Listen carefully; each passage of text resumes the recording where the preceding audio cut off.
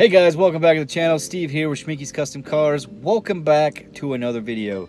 Guys, today is going to be a quick vlog. I'm trying to get in the rhythm of dropping videos more frequently, excuse me, like I was in the beginning, because it just feels like I got a better response. And to my loyal subscribers, thank you so much for the love and support. Like, you guys motivate me to do this.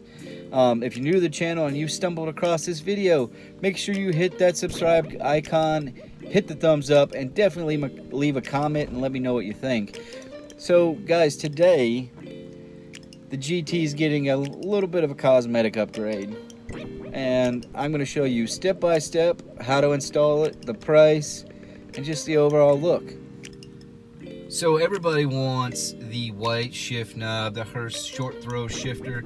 But guys, we built this car on a budget, so we still got this thing. You know, the ergonomic, 10-year plus old shift knob. It's still in pretty good shape. It's not wore, it's not ripped, it's not crazy. I just want to spice up the interior a little bit. So we want to take the shift knob from this to this. So guys, this is what we got. We got a white shift knob from American Muscle. It's pretty cheap, not too bad. A little cheap cosmetic upgrade. Let's go ahead and unwrap this sucker and see what we got. So for 30 bucks, sorry guys, I've already opened it. I was too excited. We get the shift knob, and we get the shift boot retainer. You gotta have it because once you remove this, you got to unclip the boot, and if you don't have the retainer, it's just gonna flop around and look like crap. So let's go ahead and open this thing up, see if I don't drop it. Like I said guys, I already opened it. So there it is, nice white shift knob, very nice. It's the ceramic or polyurethane, should I say? It's a polyurethane ball. My God guys, I can't talk this afternoon. So it's not going to chip, it's not going to fade, it's not going to, get all paint on your hand. It's not one of those cheap eBay ones. And guys, American Muscle has several different types. They got ponies on them, they got stripes, you can get the Cobra, you can get 6-speed, you can get, I don't know, whatever option you're looking, different colors even, but I went with the white. I figured it would set off the tan and black interior. So let's get this stuff put away and let's get busy removing this thing. So what you want to do first is get this up, and typically all you gotta do is pull. We don't have the chrome fancy bezel, so we just pop it up like this. Pull it up, man, you can see in there, you see the rubber grommet, the shield to keep all the dust out of the inside of the car. It's kind of nasty in there. Yeah, it's pretty nasty. Look at that, it's got painted bolts. Get the camera to focus. Man, it's gross. Anywho, you pop it up, man, all you gotta do is twist. Oh guys, it's gonna be really tough because it's been on there since factory, right?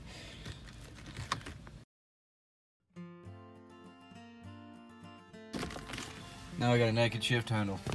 So next what you want to do is turn this inside out.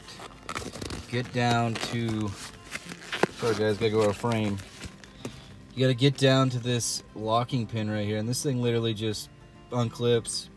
You take it off, loosens up the band around the shifter. I don't know if the camera can pick it up, but there it is. There's the shifter band, and you just pop that off, guys. You just pry it out with like a decent flathead screwdriver. I would show you this, but I can't do both. I can't hold the camera and do this, so you're just gonna have to see the after effect. And boom, there it is. It's off. Cool, huh? Very simple.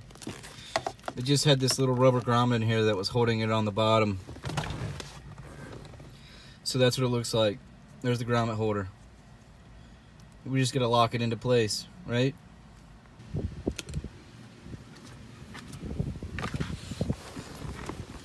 So I don't know if you guys can see it or even I'm in the camera, but you want to take this, push it up through like this, right? It's a rubber, pretty much a rubber grommet, so you can just push. It's kind of difficult, so keep in mind, you just got to push and roll it around the edge. Pry it, however you got to get it, but it's such a tight fit, guys, even for as old as this car is. this rubber grommet's got some elasticity to it. And there you go. It's ready to go back on the car. Direction that the boot is facing. So you want this part forward towards the stereo. You want it facing that way as best as you can, get it, right?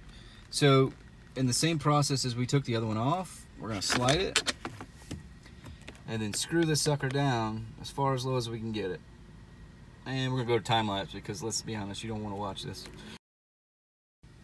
So there you go, guys. The boot's back down, everything's snapped into place. Now it's time to put the shift knob on. I want to make sure that you get the threads lined up correctly, because let's be honest, you don't want to strip it out on your brand new shift knob, you know what I mean? And you just run it down to the retainer, because you've already got it tight, and you just run it down till this is tight. Now me, I'm a little bit OCD, so the pattern's got to match. If the pattern doesn't match, I don't like it. So the pattern's up and down, correct, it looks good.